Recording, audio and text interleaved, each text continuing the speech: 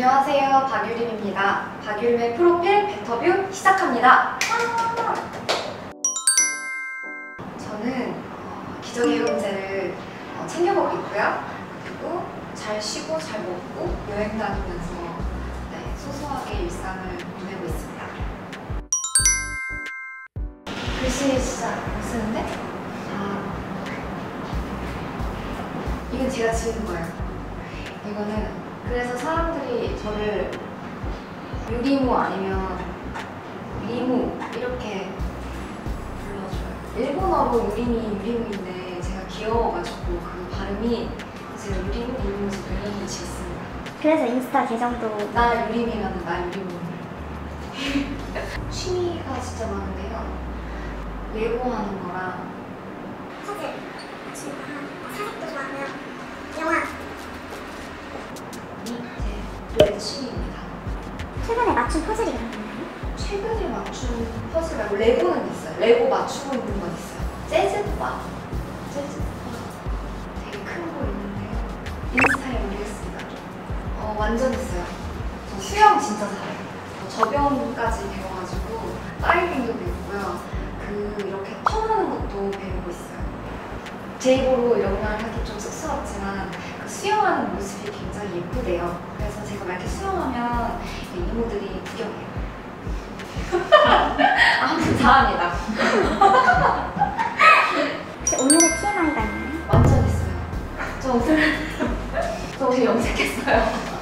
원래 검정머리, 현실은 검정머리인데요. 오늘 약간 좀 갈색 염색 냄새 나요. 제가 원래 ISFP였거든요. 10번을 해도 진짜 안 바뀌었는데 근래에 바뀌었어요. ISFP로 바뀌었어요.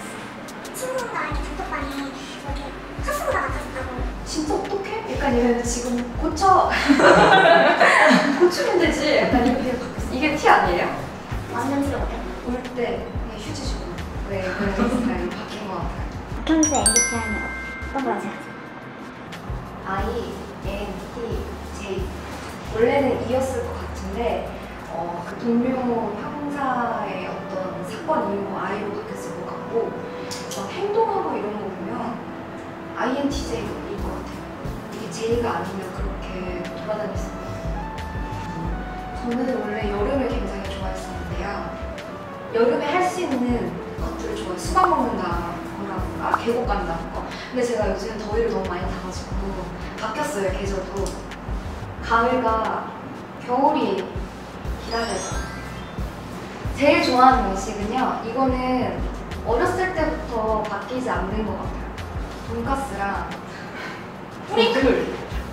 돈가스는 아무리 먹어도 지겹지가 않고요. 치킨은 무조건 뿌링클만 먹었어요. 그래서 생일날 뿌링클 그 쿠폰 진짜 많이 받아요. 그럼 반대로 싫어하는 음식? 내장, 곱창, 대창, 막창, 그리고 매운 음식을 전혀 못 먹어요. 그래서 이런 돈가스, 뿌링클 이런 거 좋아합니다. 여행을 되게 좋아해요. 그래서 저번 주에도 나고야 여행 다녀왔습니다. 혹시 있으면 여행할 때 계획 없어요. 근데 약간 이런 거 있어요. 거기에 꼭 가야 하는 곳들을 찾아서 그냥 언젠가 가야지. 평소에 스트레스를 푸는 소소한 행동? 그냥 울고 싶으면 울고요. 진짜 많이 걷고 락 같은 거 듣고 그 비트가 너무 좋아가지고 그냥 걸을 때 비트 타요. 사람들 오면 갑자기 이렇게 노래 드리는 시간인데요. 네. 가장 머리에 많이 있는 거는 어디 놀러 가지? 맨날 생각해요. 운동을 시작해가지고 거기에 또 열정적으로 몰두하고 있고요. 저 내일 뭐 먹지? 다음날 메뉴를 다 정해놓는 편이에요. 그래야지 새끼로 안 새거든요. 다음날에 먹을 것들. 그래서 재료들을 이제 다 준비해놓고 계획적. 피 아닌 것 같은데? 그거. 저는 하루 종일 기적의 형제 생각해요. 제 작품이라서가 아니라요. 제 작품이라서 그런데요. 저도 제가 어떻게 했을지 모니터링 해야 하고 시청자분들께서 어떻게 보셨을지 너무 궁금해가지고 계속 이렇게 핸드폰을 찾아보는 것 같아요. 제가 요즘 남의 연애에 빠졌어요. 같이 일하는 매니저 지금 형목이가 연애를 언제 할까에 대해서 어제도 이야기를 나눴고 오늘도 이야기를 나눴습니다. 결론은 언제 나요? 모르겠어요. 저 친구는 하고 싶다고 한 지가 꽤 됐거든요. 있을 수도 있다고? 없어요. 제 예상 답변이 하나도 안 나왔는데. 아 진짜 예상에 뭐가 있었어요? 필름 카메라가 나올 줄 알았거든요. 유림에서. 내 구조예요? 그거는 약간 여기에 마인드맵처럼 여행 안에 현수의 내 구조를 세울 시간인데 가장 궁금한 육동주라는 인물이 육동주와 그 소설의 관계성에 대해서 지금 하루 종일 생각을 하고 있을 거고요. 저와 함께 일했었던 한민우 형사 아직도 머릿속에 있을 것 같아요. 그래서 그 사건의 범인은? 를 생각하면서 현수도 사람이니까 뭐 먹지? 이렇게? 지금 이렇게 더 재밌는, 그러니까 다음 작품에 대해서 제가 또 몰두할 수 있는 발레리나랑 기적의형제처럼 빠져들 수 있는 재밌는 작품을 만나고 싶고 그게 지금 저한테 필요한 것 같아요. 팀장님, 저 이러고 싶습니다. 새롭게 배우고 싶은 게 있다면? 일단은 제가 발레를 다시 이제 시작을 하고요. 재즈 댄스를 배워보고 싶어가지고 이건 그냥 이제 취미로 이렇게 1회, 2회 이렇게 수업 들을 수 있더라고요. 그래서 제가 만약에 실력이 좋아서 멋지게 춤을 추면 인스타에도 자랑할게요. 발레가 적성에 맞으셨던 건지. 되게 조용히 저한테 집중할 수 있는 시간이어가지고 되게 좋은 것 같아요. 한 5개월 배웠어요. 되게 재밌었어요. 사실 이렇게 춤추고 싶거든요. 근데 춤추는 법을 잘 몰라서 현대무용이랑 이런 것들 이렇게 찾아보다가 되게 자유로우면서 내가 표현하고 싶은 대로 표현하는 그런 재즈 댄스가 재밌어서 멋있어서 재즈 댄스 배워보고 싶어요. 새롭게 가보고 싶은 여행지가 있는지. 있습니다. 저 북유럽에 가보고 싶어요. 스웨덴이랑 노르웨이, 핀란드, 덴마크, 아이슬란드 이렇게 가보고 싶어요.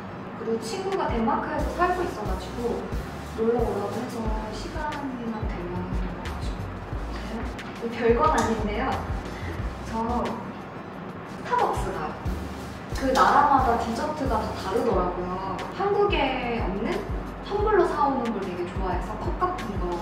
그래서 스타벅스 가서 항상 거기에 있는 메뉴, 디저트를 먹고 텀블러나 컵을 사오는 편이에요. 기억에 남는 여행지에 스타벅스가 있어요.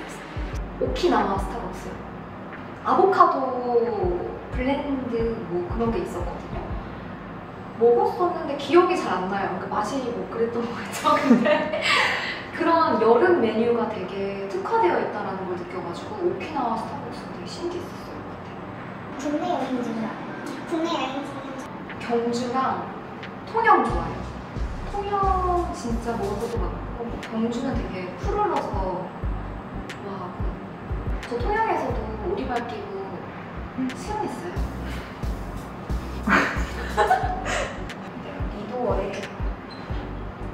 리도어의 영원한 그렇듯이라는 곡을 자주 들어요.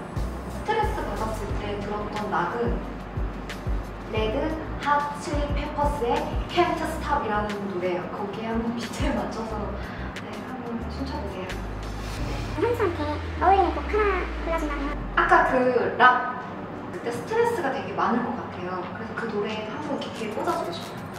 저는 어저께는 어제 일대조사? 이거 가장 최근에 본 작품인데 재밌게 본 작품이요? 재밌게 본 작품도 설명해주세요. 이 두 가지도 정말 재밌었고요. 제가 가장 좋아하는 작품은 아까 말씀드렸던 까모메 식당이랑 버드맨이랑 데몰리션 이런 영화 되게 좋아해요. 그 남자 주인공이 이렇게 노래 딱 끼고 미친 듯이 춤추고 막 그러잖아요. 전 그 장면이 너무 좋고 제가 그렇게 되고 싶어가지고 그래서 락을 듣고 그렇게 따라하는 그래서 그 영화 되게 좋아해요. 또 해보고 싶은 장르나 캐릭터가 있는지.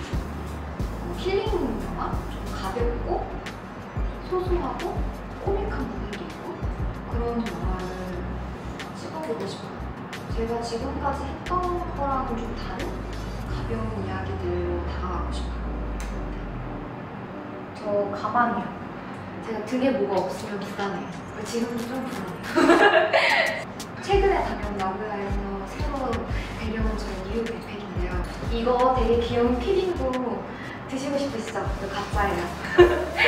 제가 일기를 되게 열심히 쓰려고 노력해가지고 이거는 선물 받은 일기예요. 여기 움직이는 시간 박유림 제 이름 새겨서 선물해 주신 거여가지고 운동을 가야 하는데요. 제가 약간 bH 팬이라서요. 이렇게 bH 이거 이렇게 티내는 거 좋아해요. 그래서 이렇게 단체복 입으면서 운동 열심히 하고요.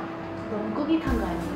아, 이게 오늘 빨래 해가지고 마사지볼. 제가 발바닥이 되게 자주 아픈 것 같아요. 다리도 되게 잘 붓고. 그래서 이거를 발에다 대고 이렇게 문질러주면은 되게 잘 풀려요.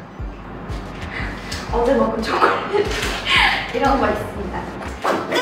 평소에 본격 없어서는 안 될 필수품이에요? 선수 사건 노트? 그거 항상 들고 다니거든요.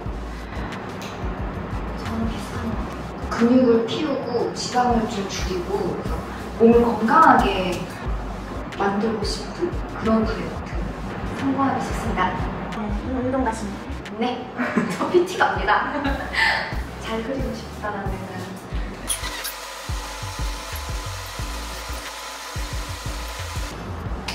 bHterview 처음이었는데요. 정말 너무 재밌었고요. 뭔가 한 달 뒤에 또 몇 개월 뒤에 제가 어떻게 바뀔지 모르잖아요. 또 저 불러주세요. 그때 MBTI 다시 해서 오겠습니다. 그때 소소한 행복도 다른 걸로 저 자주 불러주세요. 기적의형제 많이 시청해주시고요. 저희 현수 많이 사랑해주세요. 수목 밤 10시 30분 JTBC에서 저 기다려요. 안녕.